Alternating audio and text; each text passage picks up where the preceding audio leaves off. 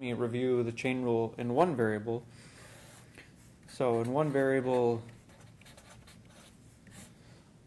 the idea is we have f is a function of x, and we have another function that's a function of t, and we can compute the derivative with respect to t of the function you get by composing these two.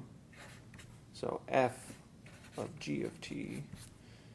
Well, the chain rule just says that the derivative of this new function is f prime of g of t times g prime of t. And there's sort of a shorthand for this. If we think of, in terms of variables, y as a function of x and x as a function of t, the shorthand or Leibniz notation you might be familiar with is dy dt equals dy dx times dx dt. And this is very easy to remember, but it's also a little misleading because you have to remember to plug in this g of t. And although this is just one variable stuff, it's probably useful for me to go through applying this in a simple example really quick.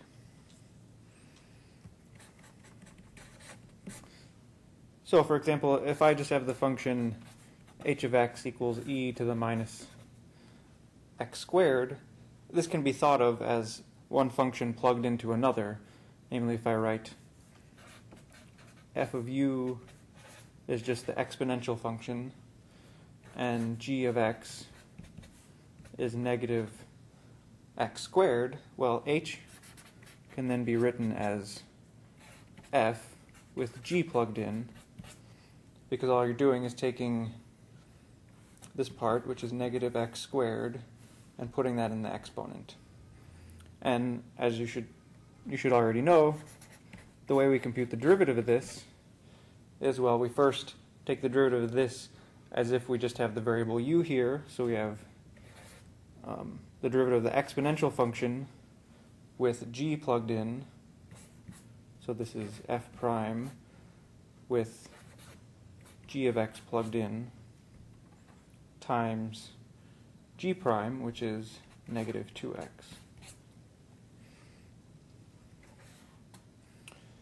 So that's the chain rule in one variable.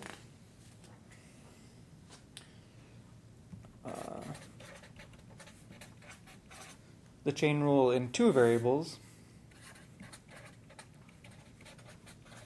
Well, here's one beginning version of it. We start with f is a function of two variables x and y, and we're going to plug in a function g of t in for x and another function h of t in for y. And we're thinking of computing the derivative of this function that we get here.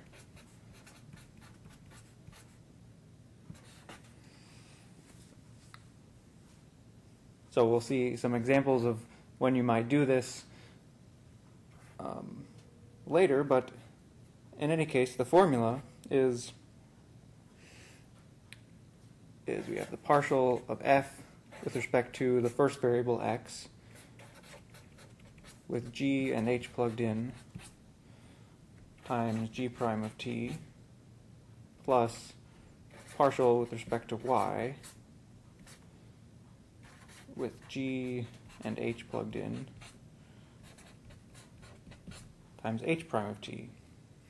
So this big long formula also has a shorthand in Leibniz notation. So again, we'll think of a new variable, think of z as a function of x and y. We'll think of x as a function of t, and we'll think of y as a function of t as well, given by g and h respectively. So then the shorthand is, if I'm taking the derivative, I'm taking the normal derivative of z with respect to t,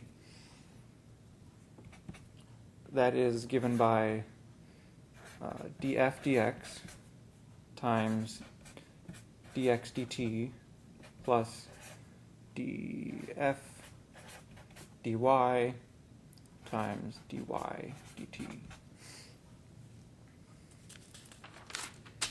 So this is the shorthand in Leibniz notation, and now let me go through an example.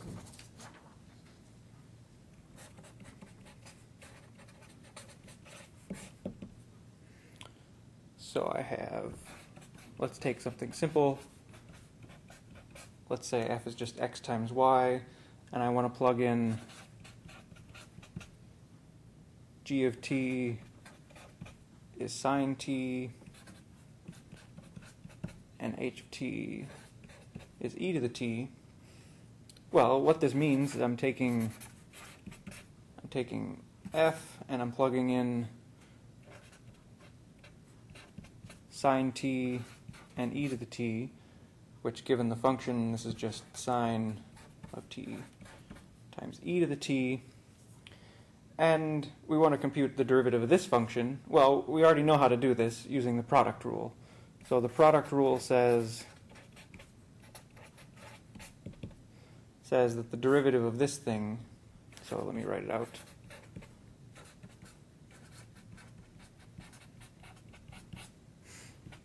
is the first times the derivative of the second. So sine times derivative of e to the t is just e to the t, plus derivative of the first is cosine of t times the second. Well, that's what the product rule says, and let's see if we get the same thing using the chain rule. So again, I have f is xy,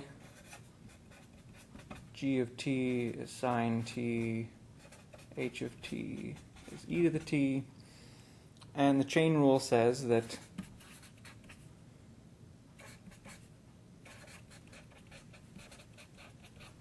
the derivative of this thing will be partial of f with respect to x with these two functions plugged in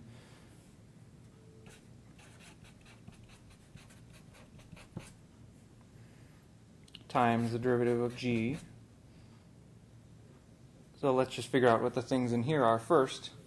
Notice that df dx is just y. So if I plug g of t and h of t into this function, I just get h of t. So this part is e to the t. And then the derivative of g is the derivative of sine, which is cosine. So that's the first part, and then we have this other part involving y. So if the partial with respect to y with g and h plugged in times the derivative of h. And again, I can do a side computation. Partial of f with respect to y is just going to be x. And then if I plug g of t and h of t into this function, I'm just getting g of t right there, which is sine of t. And then I'm multiplying by h prime of t, the derivative of e to the t is itself. So the answer that you get is the same as what you get with the product rule.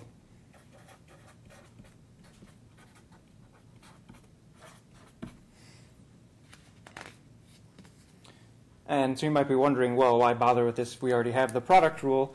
And I should say, I'll get into that more later, but the chain rule is mostly a conceptual device that will be used in the next section and in other times later.